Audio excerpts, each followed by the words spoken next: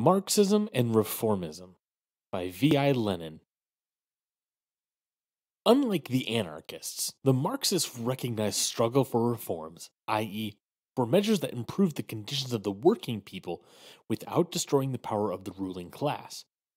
At the same time, however, the Marxists wage a most resolute struggle against the reformists, who, directly or indirectly, restrict the aims and activities of the working class to the winning of reforms. Reformism is bourgeois deception of the workers, who, despite individual improvements, will always remain wage slaves as long as there is the domination of capital. The liberal bourgeoisie grant reforms with one hand and with the other always take them back, reduce them to naught, use them to enslave the workers, to divide them into separate groups and perpetuate wage slavery. For that reason, reformism, even when quite sincere, in practice becomes a weapon by means of which the bourgeoisie corrupt and weaken the workers. The experience of all countries shows that the workers who put their trust in the reformists are always fooled. And conversely, workers who have assimilated Marxist theory, i.e., realized the inevitability of wage slavery so long as capitalist rule remains, will not be fooled by any bourgeois reforms. Understanding that where capitalism continued to exist, reforms cannot be either enduring or far-reaching, the workers fight for better conditions and use them to intensify the fight against wage slavery. The reformists tried to divide and deceive the workers, to divert them from the class struggle by petty concessions. But the workers, having seen through the falsity of reformism, utilized reforms to develop and broaden their class struggle. The stronger reformist influence is among the workers, the weaker they are, the greater their independence on the bourgeoisie, and the easier it is for the bourgeoisie to nullify reforms by various subterfuges. The more independent the working class movement, the deeper and broader its aims, and the freer it is from reformist narrowness, the easier it is for the workers to retain and utilize improvements.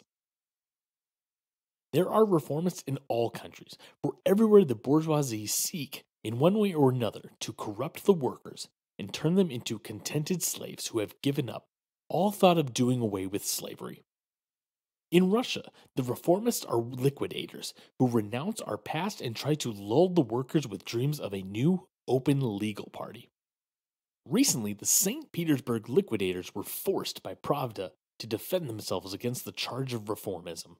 Their arguments should be carefully analyzed in order to clarify an extremely important question. We are not reformists, the St. Petersburg liquidators wrote, because we have not said that reforms are everything and the ultimate goal nothing. We have spoken of movement to the ultimate goal. We have spoken of advancing through the struggle for reforms to the fullness of the aims set. Let us now see how this defense squares with the facts. First fact. The liquidator Sedov, summarizing the statements of all the liquidators, wrote that of the Marxist three pillars, two are no longer suitable for our agitation. Sedov retained the demand for an 8-hour day, which theoretically can be realized as a reform. He deleted or relegated to the background the very things that go beyond reforms. Consequently, Sedov relapsed into downright opportunism, following the very policy expressed in the formula. The ultimate goal is nothing. When the ultimate goal is pushed farther and further away from our agitation, that is reformism. Second fact, the celebrated August conference of the liquidators likewise pushed non-reformist demands further and further away until some special occasion, instead of bringing them closer into the heart of our agitation. Third fact, by denying and disparaging the old and dissociating themselves with it, the liquidators thereby confine themselves to reformism. In the present situation, the connection between reformism and the renunciation of the old is obvious. Fourth fact, the workers' economic movement evokes the wrath and attacks of the liquidators as soon as it adopts slogans that go beyond reformism. What is the result? In words, the liquidators reject reformism as a principle, but in practice, they adhere to it all along the line. They assure us, on the one hand, that for them reforms are not the be-all and end-all, But on the other hand, every time the Marxists go beyond reformism, the liquidators attack them or voice their contempt. However, developments in every sector of the working class movement show that the Marxists, far from lagging behind, are definitely in the lead in making practical use of reforms and in fighting for them. Take the Duma elections at the workers' Syria level. The speeches of our deputies inside and outside the Duma, the organization of the workers' press, the utilization of the insurance reform, take the biggest union, the metal workers' union, etc. Everywhere the Marxist workers are ahead of the liquidators in the direct, immediate, day-to-day activities of agitation, organization, fighting for reforms, and using them.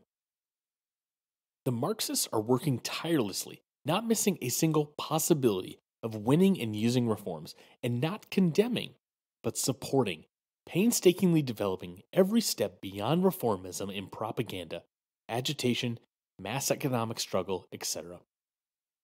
The liquidators, on the other hand, who have abandoned Marxism by their attacks on the very existence of the Marxist body, by their destruction of Marxist discipline, and advocacy of reformism, and a liberal labor policy, are only disorganizing the working class movement.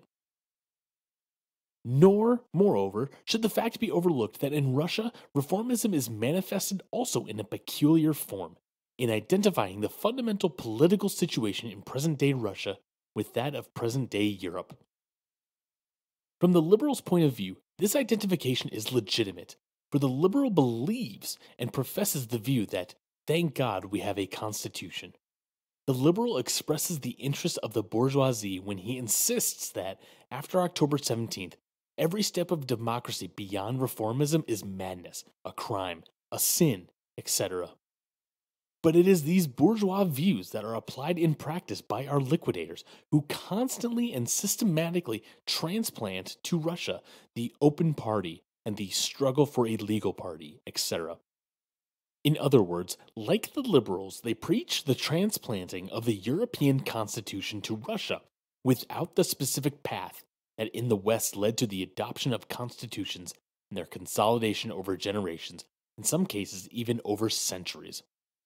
What the liquidators and liberals want is to wash the hide without dipping it in water, as the saying goes. In Europe, reformism actually means abandoning Marxism and replacing it by bourgeois social policy.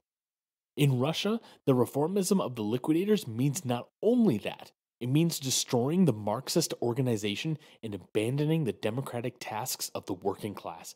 It means replacing them by a liberal labor policy.